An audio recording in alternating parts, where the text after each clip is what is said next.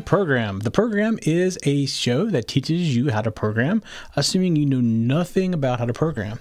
And you've also found the very first episode. So let me explain a little bit about the program. So with the program is going to weekly take a particular language, and it's going to teach you a little bit more about that language. And we're going to do it in 12-week segments, 12 weeks for each language. And this is our very first show. And these first 3 shows that we're going to do are actually going to give you some background on the computer itself, not necessarily a particular language, because there's some things that are very common across all languages. Computers work the same way, they store memory the same way. And what we're going to do in these first 3 weeks is talk about variables, memory locations, conditional loops, things that every language has to have because every computer has it. And we're going to describe a little bit about some different languages in the process and how they handle variables and things, but we're not going to go into any great detail about the language itself. And then after these 3 weeks of the basics, we're going to start on Python, which is our first 12 weeks of learning the language. And we haven't picked what we're going to do for the second one yet. But you're probably only going to see me for these first three weeks, and then through the Python, and then somebody else will teach the next language. I'm trying to find people who know the languages much better than I do, and they can teach the languages instead of me. So I'm still around, but I won't be in front of the camera the whole time. So this week, like I said, we're going to start out with the very basics, and I mean the very basics. We're going to start talking about like what a CPU is and very basic stuff. But the thing about learning the basics is, and I have this theory that if you can learn one language, you can pretty much learn any language, because under the covers, if you understand how things are working under the covers, you know what's going on, and you can translate that into the new language. And typically when you go from one language to another, the biggest change is the semantics, like where certain semicolon belongs at the end of a line in certain languages. Our languages don't require that. If you're doing a conditional statement, sometimes they're going to be in brackets, sometimes they don't. Sometimes they have an ending word. So there's always different things, but in the behind the scenes, they are functioning exactly the same way. No matter if the if statement is in brackets and parens, or if it's a conditional block, it's all conditional. So if you understand what's going on in the background. Same thing with variables. Variables are handled very differently across different languages, but under the covers are doing the same thing. So if you understand what's going on under the covers, you can pretty much go from language to language and learn a language really quickly. It just ends up being the structure of the language and the semantics, like where certain things are. So that's what we want to teach you, the basics now, and trying to get you into that. So a couple things before we get started, a few housekeeping things. You are watching this on the TechZen TV network. And you can go to youtube.com/TechZenTV and see all of our shows. We've got lots more shows other than this one. If you found this one, this is the first one you found, we welcome you, but there are plenty more you can go and watch. We also have a Twitter account, and it's twitter.com/TechZenTV or @TechZenTV if you're in the Twitter sphere.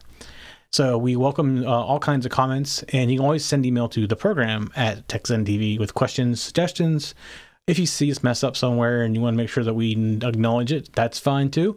We definitely like to put that on the, especially if we said something wrong that can confuse somebody. We definitely would like to know about that. Okay, so let's get started on the basics of a computer. First of all, a computer has a few essential parts: a CPU that does the thinking, or does the calculation. I'm not going to call it thinking, and I'll explain that in a second. It does the calculations. It basically follows a set of instructions to do calculations. And then you have an area for memory, or some people call it RAM, or for all kinds of different names for it, but typically it's RAM or memory. And that is where the computer stores temporary information. And then you have longer term storage, like a hard drive, that stores more permanent information. So if the machine turns off, you don't lose that information. So that's the basics. So the reason I said about you don't want to call it thinking is because the computer really cannot think. It follows instructions. It follows instructions that the humans give it. It can't say, it can't answer a question that's just generic. Let's see if I can give you an example. If you ask it a question like, what color is the sky? It can't think to figure that out. You have to give it the instructions to be able to take the color of the sky and do the mathematical calculations to figure out what color it is. And so it doesn't think. It's not like you and I, when we just think about, let's go do this. It just doesn't do things on its own. It doesn't predict anything. It doesn't dream of anything. It doesn't really think. It follows the instructions that are provided to it. So that's something that's very important to remember. You know, so I've heard some people say, "Oh, it's the computer's fault." Well, no, the computers don't want it to do. It could have been a human who told it to do the wrong thing, but it's not the computer's fault. It's following instructions. So something very important to remember. Okay, so we mentioned what a CPU was. Let's get past this stuff. So what I want to go into is how the computer stores everything. So everything in a computer is ones and zeros. And I know you've heard this before. Everything's ones and zeros. But if that's the case, how can you get the letters A through Z, or, you know, numbers 2 through 9 if it's just ones and zeros, don't need special characters? And we're going to talk about that, and I'm going to explain a little bit about how memory works as well in this process. So we're going to be referring to, especially in certain languages, a byte or a word or a bit. So if you've seen in the other text and TV shows, one of them is Let's Make It, and we do programming all the time. We do things at bit level in the Arduino. So you may have understood this a little bit, but what I want to do is I want to jump over to my computer screen, and I'm going to explain a byte and a word in the bit. So let's go over to my computer screen. Okay, the very top here is, see the bit, the purple?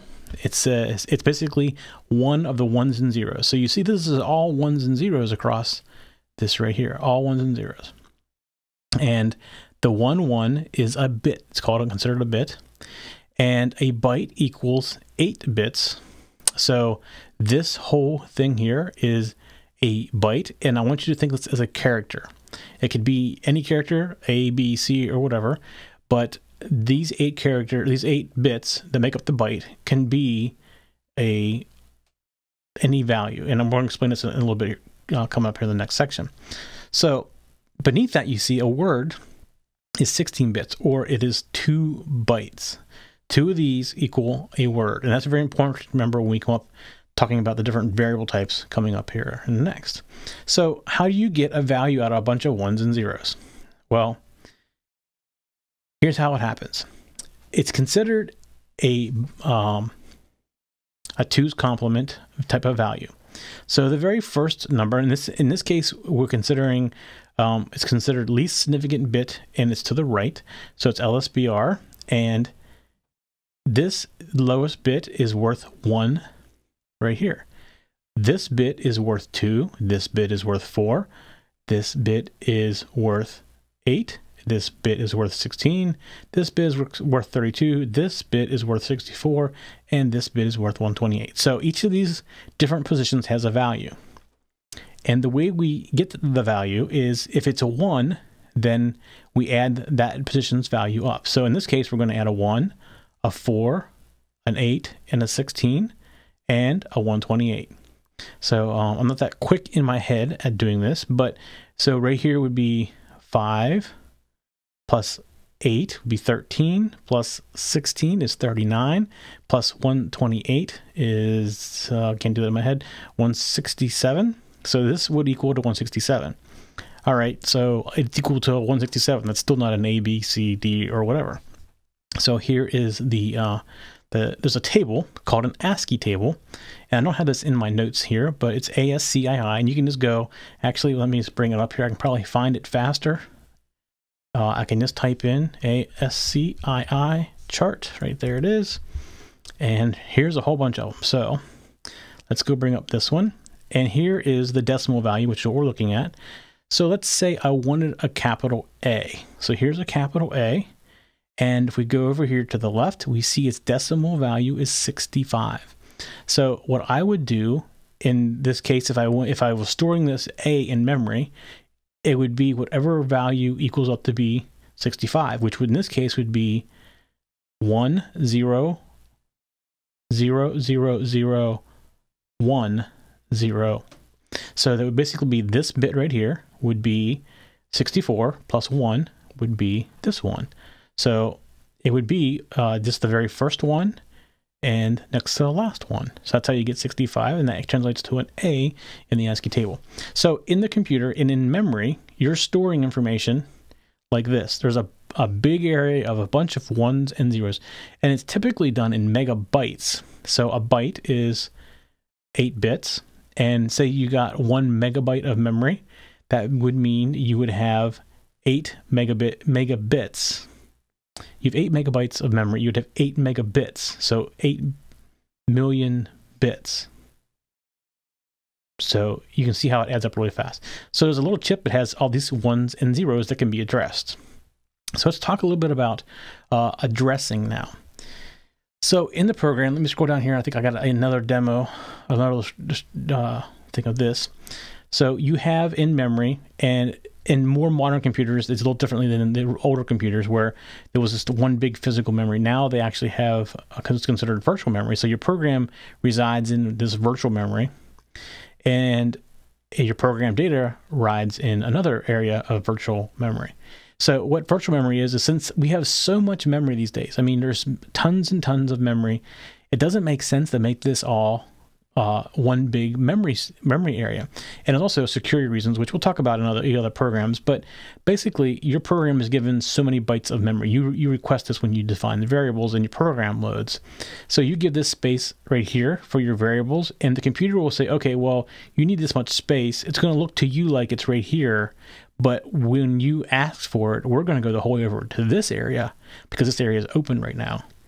So in the area, this advantage to this is if your program, and this makes it hard for malware as well, because your program is the only one that knows where this is located. So if another program is running and it wants to get to your data, the system, it has to interact with it. The system will tell it, no, you can't have that information. It doesn't belong to your program.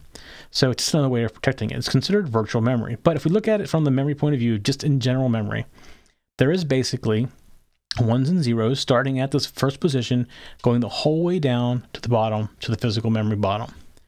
Ones and zeros, tons and tons of them. So it's this really large area of memory. And your program variables basically point to a particular memory area. And we're going to talk about variables coming up next. But and each variable is a different size as well. So in this memory area, you have different sizes of bytes in words. So to give you an example, an integer, which is a word-sized value. So they will take 16 bits to store a number. So if you want to store an integer, which means no periods, there's nothing. It's like a full number. It would be stored by default. You can do small integers, which will only store up to 256, but you can store up to 16 bits, which is the default, which is a maximum value of 65,542 or something like that. We'll get to that here in a little bit. So you can see the maximum value if you would take and follow this same pattern. So the next bit would be 256, and then it'd be 512, 1024, 2048, 4096, and down the line for each one. And you made these all ones and you add it all together, that would be the maximum value. And the maximum value is, we'll get to the variables here, is like 65,000 something for a standard integer. Now, they do have different variations of integers, especially depending on the language. One's called a small int, and it actually is only 1 byte. So its maximum value is 256 or 255. And you can get a long int, which is 2 words, which is, I can't remember the exact value, but it's pretty far up there. It's in the billions. So I don't know if I can have that in this document that I have created here. So anyways, that's how we store information in memory. It's all in ones and zeros. And I'm sure you've always heard everything's done in ones and zeros. And it truly is done in ones and zeros inside the computer. It's stored like that. And then it's translated to human speak much easier now. Back in the old days when computers were first being used, everything was done in this or hex or so it was always converted. In fact, if you go look through assembler, and I don't know if we're going to teach assembler on here yet. We haven't talked about going to that level of detail. You'll be able to see how it's done in assembler because there's some very specific ways it's done still under the covers, just like it was back in the old days. It's just now we have layers and layers of stuff on top of it that kind of hides us from this. All right, so let's go down and talk about variables and data types. So basically, let's think what a variable is. A variable is exactly what the name is. It is a place that information can be stored, that it can be varied. So this is one part that I've heard some people that get stuck with a variable. They think that when they put something in a variable, they're putting it in something physical, and it's nothing physical at all. Basically, what a variable does, and I showed you this image here a little bit ago, is it points to a location in memory. So when you define this min value, so this is a C program, and it's defining an integer with the name of min, and it's equal to 10. Well, what min does when you say it's equal to 10, and if it hasn't been defined, it will find memory, free memory. And in this case, it's integer, so it's going to be a word or 16 bits. It's going to find that memory, and it's going to reserve it. And the C in the application is going to, in the operating system is going to say, okay, you wanted 16 bits reserved. Here is your address. And that comes back, and inside this language, whatever's running the language, it's storing this value somewhere, and it probably is storing it in another memory location. So if you typically look at assembler, you'll have this area of memory that says, here is the name and here is the memory location. So when you go look at min, what happens beyond the covers, it goes, okay, where's min? It goes through the memory and finds where min is. And then it says, okay, here's the address. And then that address goes and looks at this memory location. So it's another memory location that stores a memory location. It's a known memory location of addresses that you can go find out where the other memory location is located.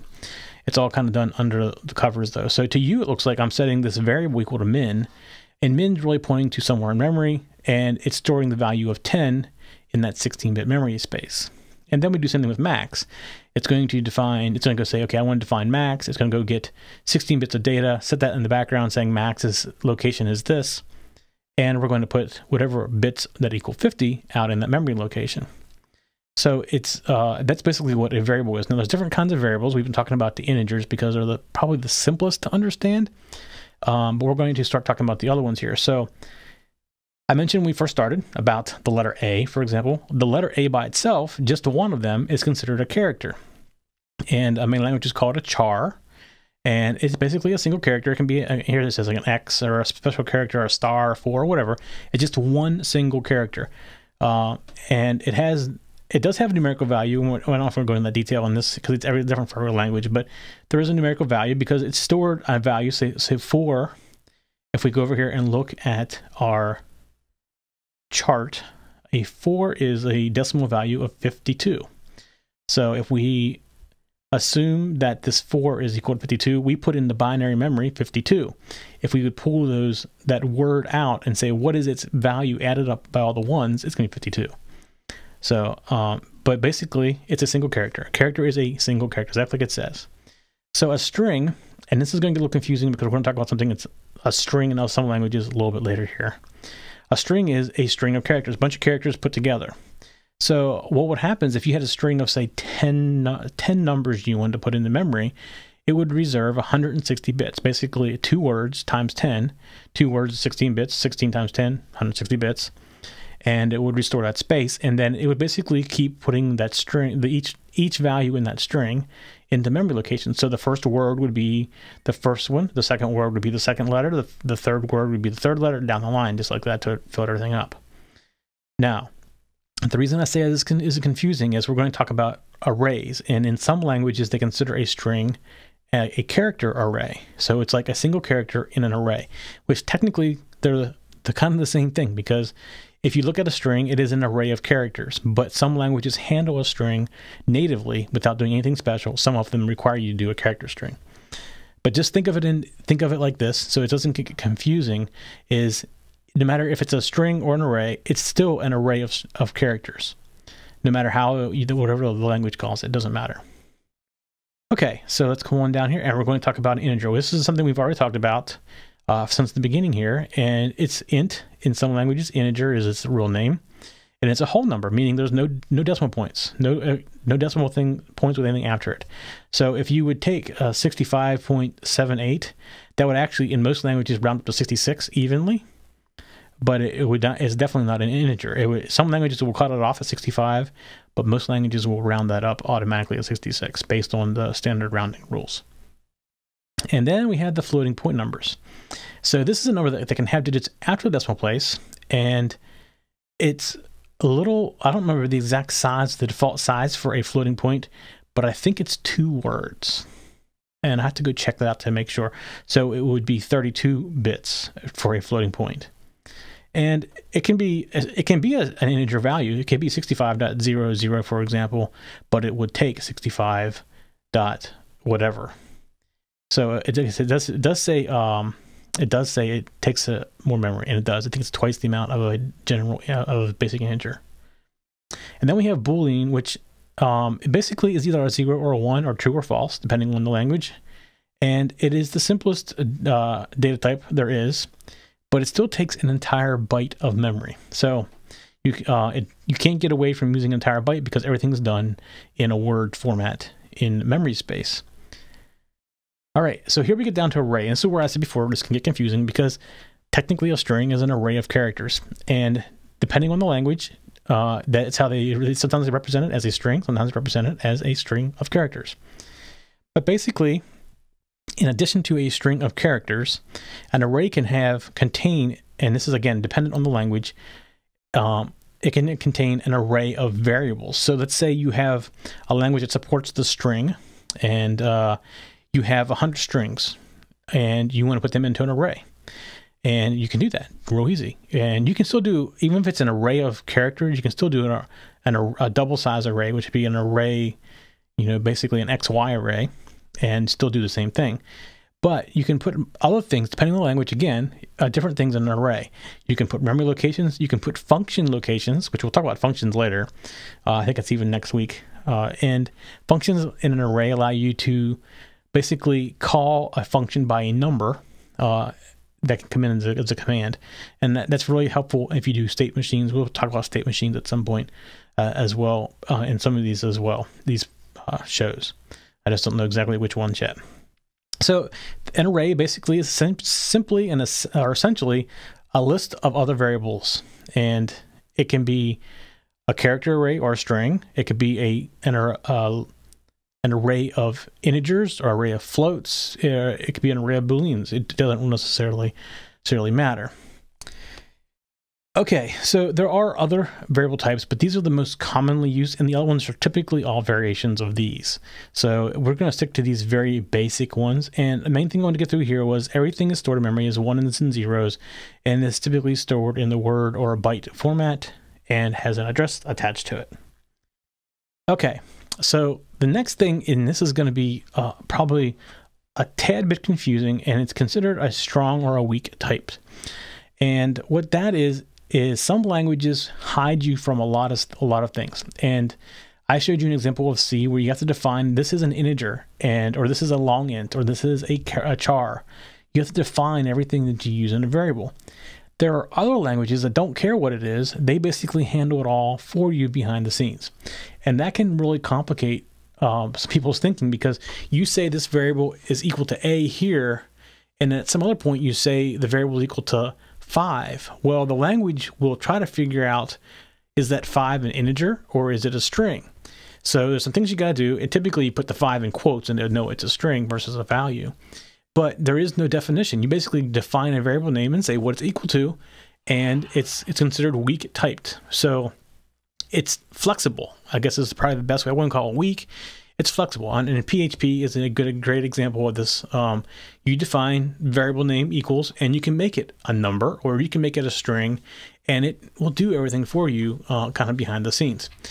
The problem with this becomes, like, if you're in C and you have two integers and you add them together, obviously the result's going to be an integer. It's going to be a number.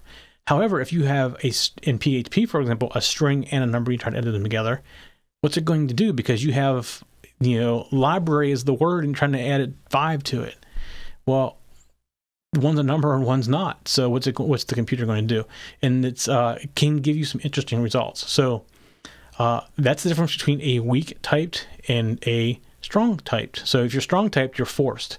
You know what the variable is. And I would say that probably more than half of the languages are strong typed. Most of the very big languages that do all the big applications you can download from the internet, install on your computer, are typically strong typed. Where you get into things that are considered weak typed are more user side, like JavaScript or PHP type environments, where they're not compiled languages.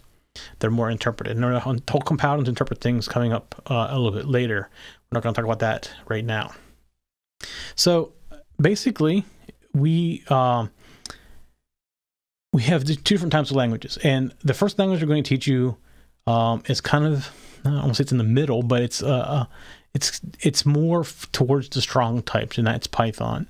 But there are some exceptions to that too, and we'll go through that. And each language is different. We're going to spend time in the beginning of each language talking about defining variables, and we'll make sure that we say is it strong or a weak typed, and explain that yet again. All right, so now we want to look at how you assign a value to a variable. And we kind of already showed you this in the one section where we were defining an int and an equal.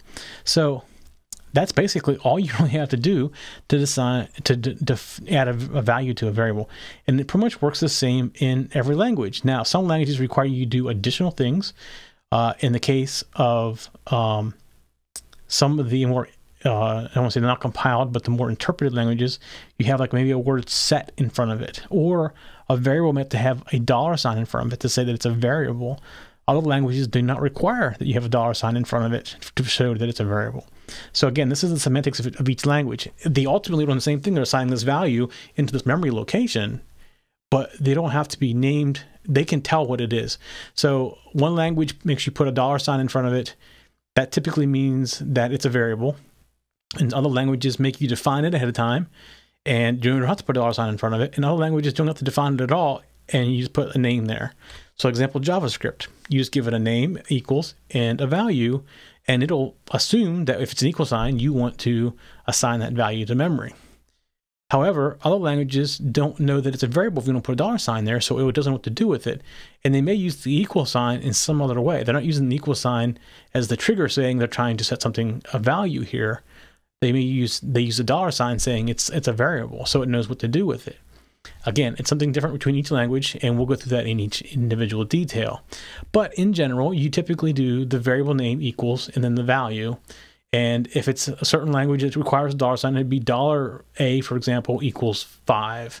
Or if it's one that requires set, it would be set A equals 5, things like that. So a little semantics, but in behind the scenes, it's still doing exactly the same thing. So I mentioned about the set and the $sign. I want to make sure I covered that. I saw it in my notes right there. And I think that's pretty much all we want to cover in this first week to get you kind of found. Oh no, here's something else I want to talk about. So there are some languages that it's considered an equality versus an assignment. So and this is more likely the case in most languages, where a double equal sign is not an equal, but is a comparison statement. So let's say, and we're going to talk about conditional statements next week, but let's say you're doing a comparison statement. You want to see if, instead of setting A equal to 5, you want to see if A is 5. So it would be A equal 5. And that's something that's a little bit different. In fact, if you have a conditional statement that says if A equals 5, then do this, it's always going to be true because you are setting A equal to 5 because it's not equal. Something we'll do in conditional statements, but I just wanted to bring it up since I was talking about the equal sign. All right, so let's see. Did I cover everything I wanted to cover this week? I think I did. I don't want to spend too much and overwhelm anybody. And I'm sorry if you already know enough about this stuff that I'm boring you, but we want to make sure that it covers everybody that wants to learn the program from not knowing anything. And if you have questions and you will maybe like us to come back and re-clarify some of the stuff, please let us know, and we will definitely do that. So what we've done for the first 3 weeks is kind of picked out some certain subjects, and we're going to go through each of them just to kind of get the basics of computers and programming. So next week we're going to cover conditional statements, loop statements, things like that, and go one more step the following week to talk about functions and classing and object-oriented programming, real high-level object-oriented programming, and the concept kind of behind it. So that's all I want to cover this week. I do want to remind you that if you want to subscribe, we would definitely love you to go to youtube.com/TechZenTV, hit the subscribe button there. And if you can come and give us a comment, that's even better. That definitely helps us out. People still understand how helpful it is. First of all, it's helpful for us so we know we're doing the right thing, but it also helps us to get found on YouTube. Other people, when one person starts to speak, everybody kind of jumps in and it starts creating a community, and we love that part of it. If you want to follow us on Twitter, we are TechZenTV on Twitter or at TechZenTV. My name is Mike Myers. You can always follow me. You can go to mikemyers.me, or you can go to Twitter, and my Twitter handle is NetNutMike, NetNutMike. Love to have you follow me there. If you are getting the show on iTunes, if you could go to iTunes and give us a rating, if you think we're doing good, 5 stars, definitely appreciated. And leave a comment there too. That helps us. Is like YouTube, it helps us get found. And there's so many things in iTunes that you just lost unless people get out there and help you to get found. And that's why we ask you to help us get found. I think that's it for this week. This show comes out every Wednesday. We do pre-record these, and as other people are doing the future shows for the other languages, we put them in and release them. But you can email us anytime with any questions from any show, and we'd love to hear from you. All right, that is it for our first program, the program show that we've had. We'll see you all next week. For show notes for this show, contacts, and more, go to the TechZen.tv website, where you can get show notes for all of our shows. We love to hear from our viewers and listeners. We have an email, a Twitter, and a phone number where you can contact us for each show. For details, visit the TechZen.tv website and get the show details. You can also make a video and upload it somewhere like YouTube or Vimeo, and then just send us a link. You never know, you may see your video in a future show. You can get all of our shows delivered automatically to your favorite device by going to your favorite podcast website like iTunes and subscribing. Each of our shows also has a YouTube channel you can subscribe to get regular updates. Our shows are also available on most internet radio networks like Stitcher and TuneIn Radio.